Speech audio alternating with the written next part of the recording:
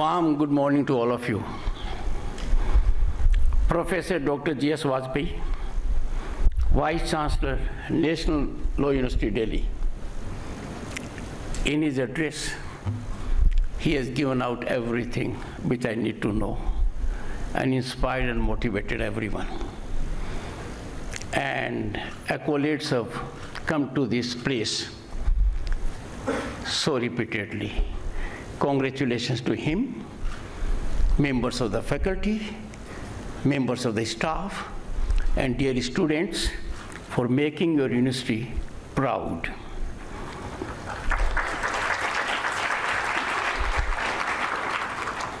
Professor Dr. V.K. Ahuja, Director, Indian Law Institute.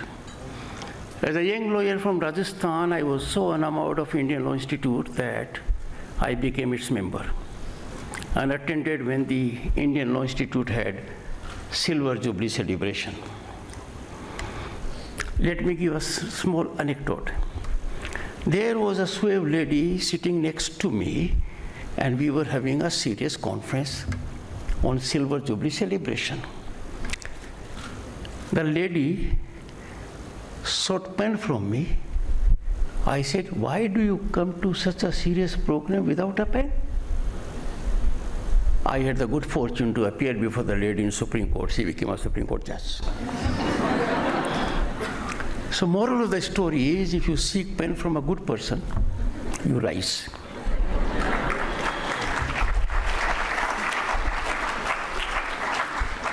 The spinal strength of my legal profession had been their annual law survey. Remarkably thought-provoking. You will not have to read Keshwan and Bharti. No, you can read Indian Law Institute Annual Journal of Law. Their towers, I hope you still do? Yeah. Absolutely. A great asset. You can monetize time, yet be fully updated about precedent law emanating from the Indian Supreme Court that for each case gets very voluminous. So they come handy. Srimati Himani Pandey handles, as an IAS officer, very important issues in the ministry, Government of India, which is galloping to secure for us Viksit Bharat at 2047. And IPR is one of her forte, also her brief. We have boys and girls, distinguished people in the audience. Jayashree Watal, visiting professor and an IAS officer of 1978 batch. Her husband is also known, Mr. Watal. Dr. Pushpender Rai, another IAS officer, senior to Jayashree by 1 year, 1977 batch, and former director of World Intellectual Property Organization, international IP advisor, which means he is in the right company. Where he has reached, many of you will certainly reach and reach higher. I have no doubt about it. Members of the faculty are very distinguished one and dear friends. Let me first tell you about me a little bit which you do not know. I started my career in 1979, the year I was married.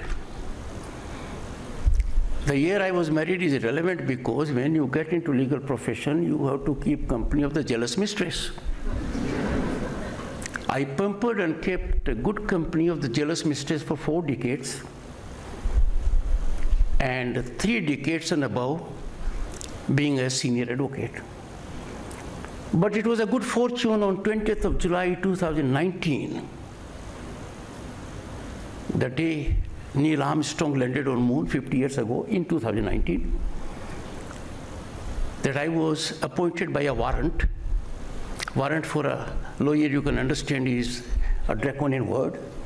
Warrant signed by the then President Ramnath Kovind, appointing me as Governor of the State of West Bengal. Travesty of justice was complete for me. Jealous mistress was gone because it was my wife's birthday also, 20th of July. It is with great optimism and confidence that I address you today. Most of it has been generated in last few minutes I have spent on the campus and having looked at your vibrant faces. Let me tell you, those at the back benches, you are not backbenchers. You just happen to be sitting on the back bench. And therefore, my greetings and salutations to you. You are as important as those who are in the front bench, if not more.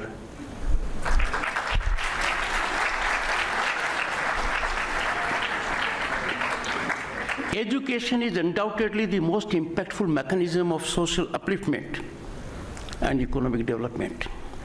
It brings equality and neutralizes societal inequities, ensuring benefits of growth reach even the most marginalized. These days, education defines where you would be.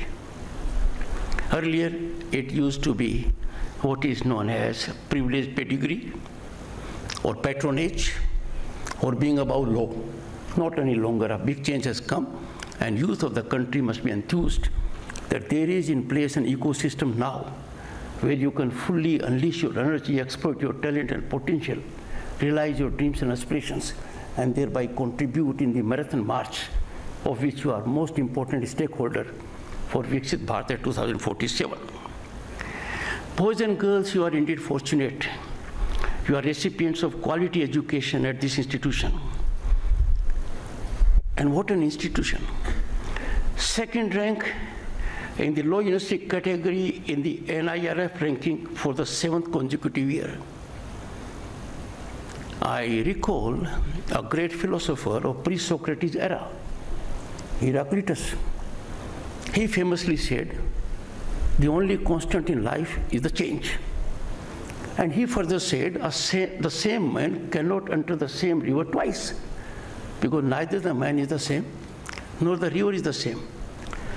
You have kept the change, still maintained your position. Congratulations, Vice Chancellor Vajpayee and your team.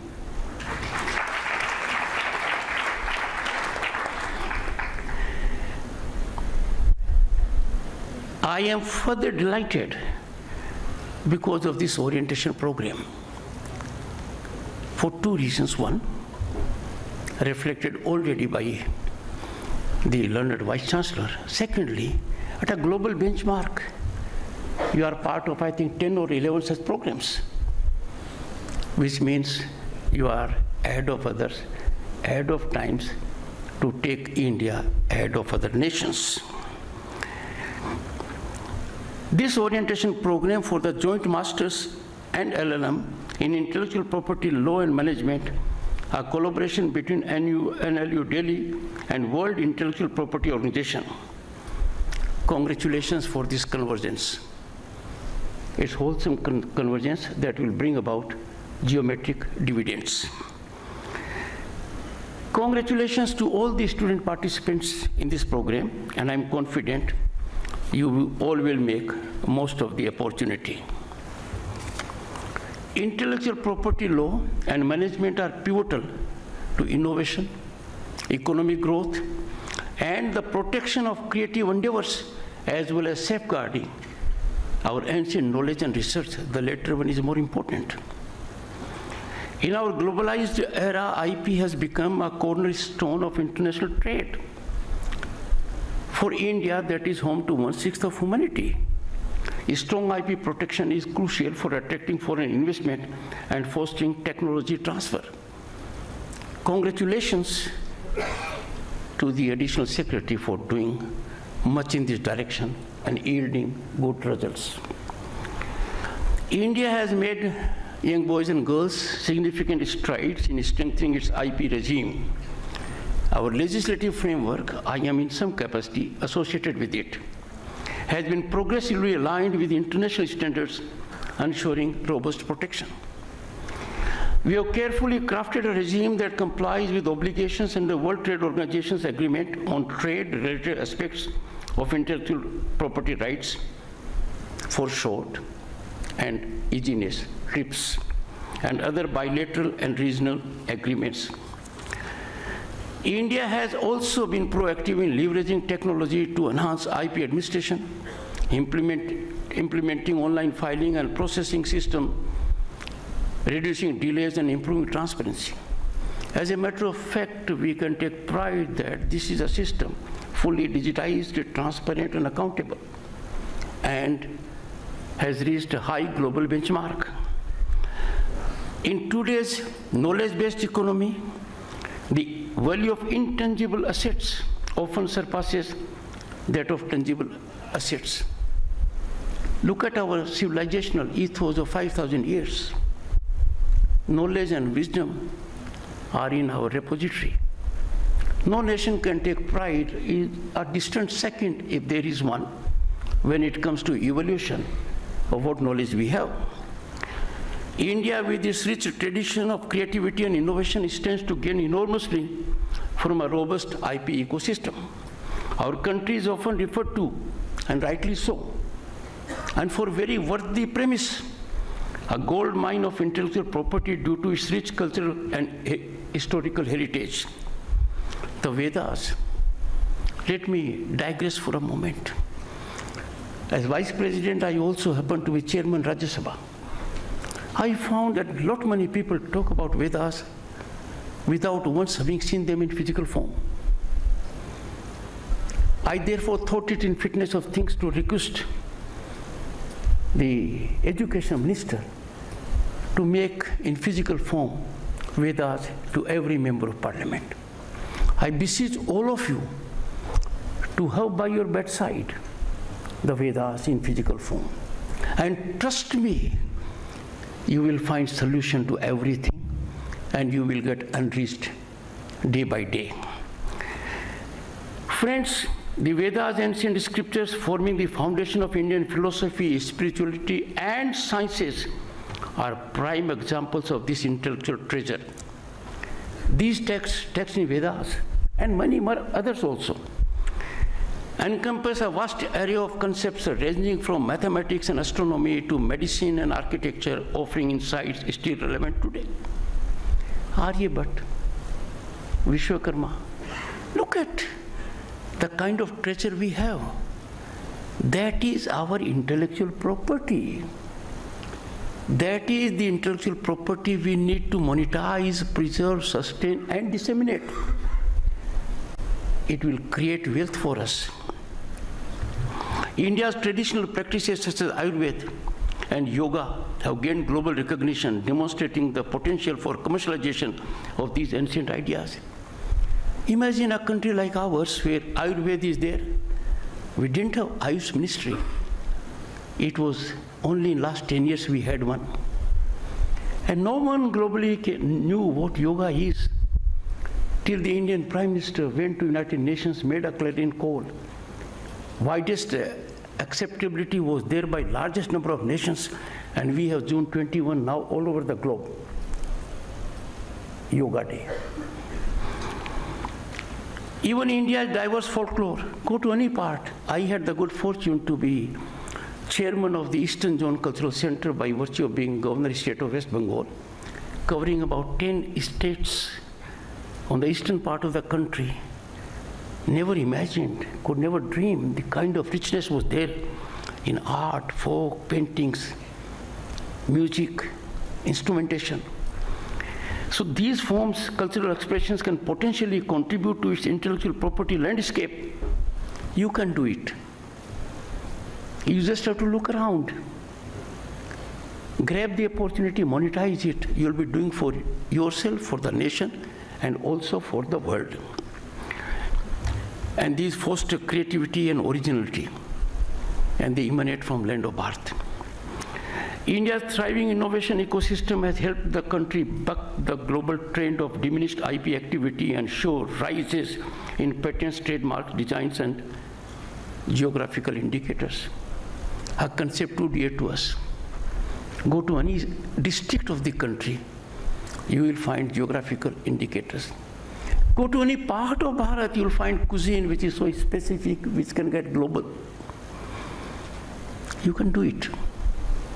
Each one of you has the potential by your training, particularly in IP, intellectual property aspects. You can do it. The Indian IP Office reported a 24.6% annual increase in patent filings in financial year 2023, showcasing the country's rising innovation trajectory. I have checked for your benefit. The trajectory is incremental. IP rights incentivize innovation.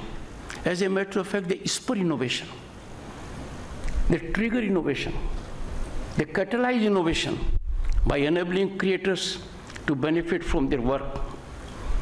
The success of the Indian generics in the global market, worth over $20 billion in exports annually, stems from a balanced IP approach, thanks to the affirmative governance in the IP regime mechanism by the government of India.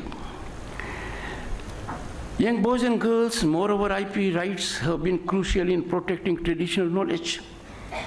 By traditional knowledge, I mean a knowledge that has evolved over centuries. Some forms of knowledge which concern our health, our hygiene, has come in the shape of kivdantis, by word of mouth, passed from one nani to another nani, from one dadi to another dadi. This came quite to the advantage of the nation even during COVID also.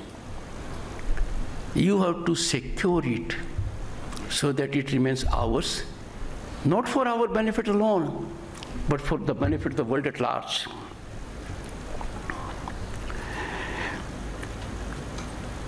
IP rights have been crucial in protecting traditional knowledge, and we have taken big lead in this, a structured lead, a lead that was needed and fortunately is in place. And that is, the traditional knowledge digital library has successfully prevented several attempts at biopiracy, safeguarding India's rich heritage of traditional medicine. But challenge in this direction is rising by the day. We have to be alert 24/7. In the digital era, India faces unique IP challenges along with the world, particularly in software and digital content. This is the time when there should be wholesome convergence of all stakeholders, and that would go a long way in strengthening the preservation and protection of our IP rights. They are valuable to us. There is no reason why India should not be number one in intellectual property, because we are. We have to discover, then we have to make it subject to the regime, to take its ownership, then fructify its dissemination, create it into wealth for the nation and welfare of the world. Initiatives like the National IPR Policy 2016, and this happened for the first time, aim to strengthen the IP ecosystem, underlining its importance in driving innovation and economic growth in the Indian context. Our economy, boys and girls, is on the rise as never before. The rise is unstoppable. We are already fifth largest global economy, ahead of our colonial rulers, UK and France, to name countries. Matter of a year or two, Japan, Germany, we would have overtaken. In that, this becomes all the more relevant, that intellectual property regime is absolutely up to the mark to sustain our economic growth and rise. And the mechanism, the policy aims at socio-economic development for a creative India, innovative India.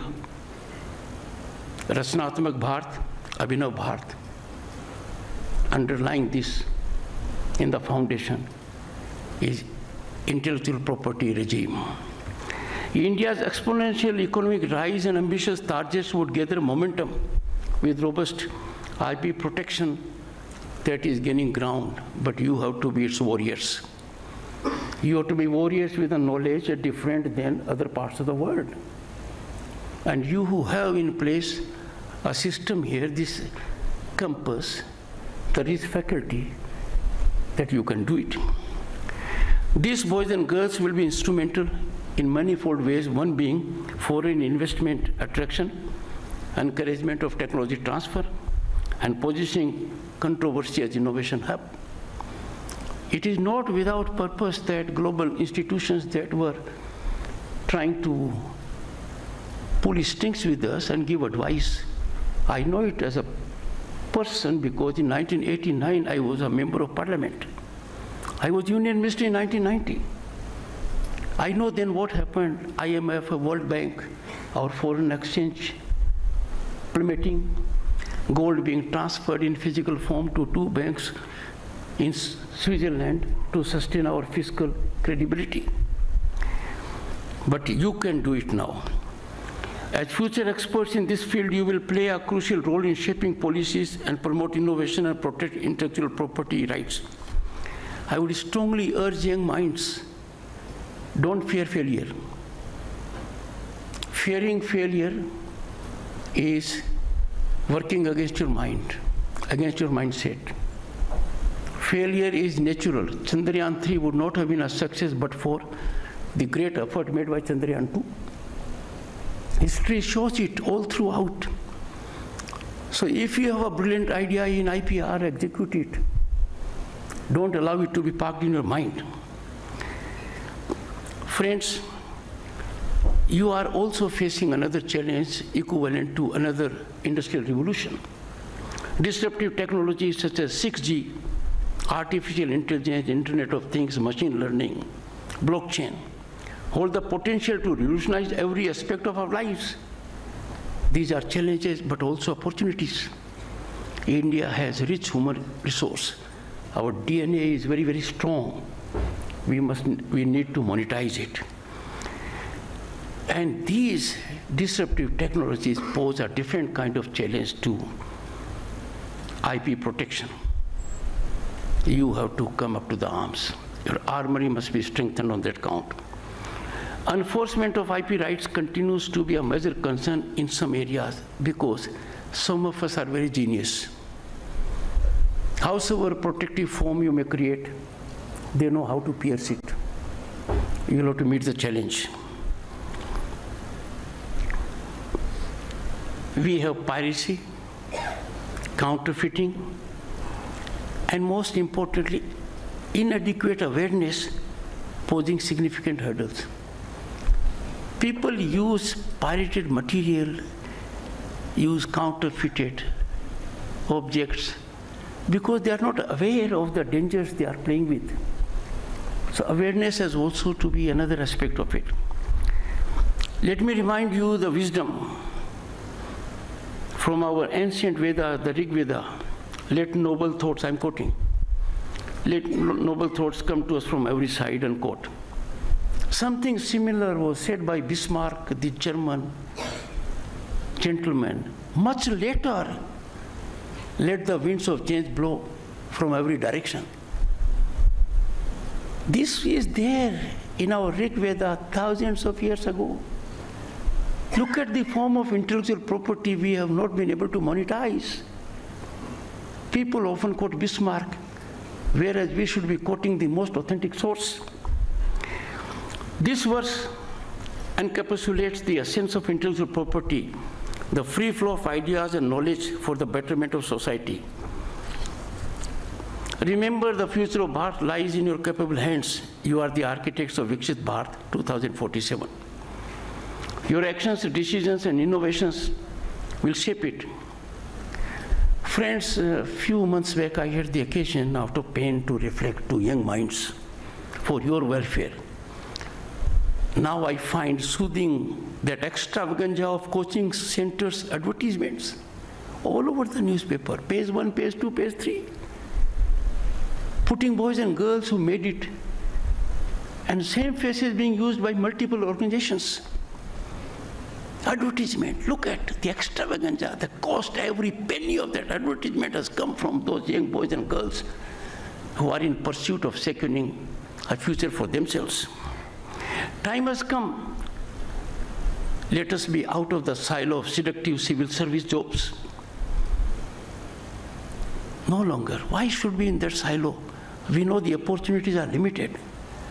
We have to look away and find there are enormous vistas of opportunities, far more lucrative, that enable you to contribute massively. And this can happen in disruptive technologies, it can happen in space. It can happen in the ocean blue economy. You just have to look around and you'll find it was rightly been said by the International Monetary Fund. India is a favorite destination of investment and opportunity. Well, we are already here. We need to grab them. I call upon the youth, the most vital stakeholders in sustaining growth and nurturing democratic values, to optimally contribute, ever keeping nation first above all. Under no situation we can relegate nation first concept to the second category. Here I seek your assistance and I beseech you. Our youth must equally rebuff and utilize forces that keep partisan or self-interest above that of our nation. We cannot allow it. It happens, it is at the cost of our rise. You are law students, I will leave two thoughts with you. One, scratch your brains and find out. Jurisdiction of institution is defined by the Indian Constitution, be it legislature, be it executive, be it judiciary. Jurisdiction of courts is decided. Look around the globe, look the Supreme Court in the US, the highest court in the UK or other formats. Has there been suo motu cognizance even once? Has a remedy been created beyond what is provided in the Constitution? Constitution provides original jurisdiction, appellate jurisdiction. It provides review also. But we have curative. If you do not focus on these nuances, I wonder who shall do it. Think about it. I got extremely worried when a person holding constitutional position just last week declared in a well-publicized media, I would say, campaign, beseeching Supreme Court to suo motu invoke jurisdiction, to give wings to a narrative aimed at destroying our economy. You have to think about it. Write papers. I conclude, boys and girls, with two aspects. One, I will request the Vice Chancellor, the Registrar, and the faculty to spare time so that I can receive each one of you in a batches of around 70 as my guest at Indian Parliament, so that you happen to see it yourself, where law is made, how things happen.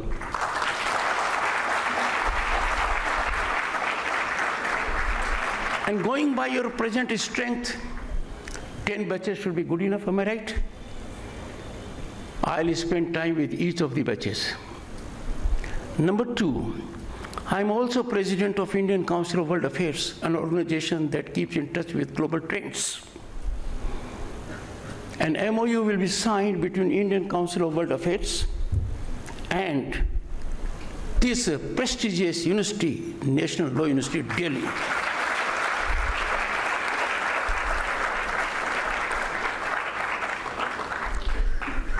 May you be ever blessed to be in service of the nation, to be significant parts of the marathon march for Viksit Bharat 2047, of which you are the most important vital stakeholders. Thank you so much.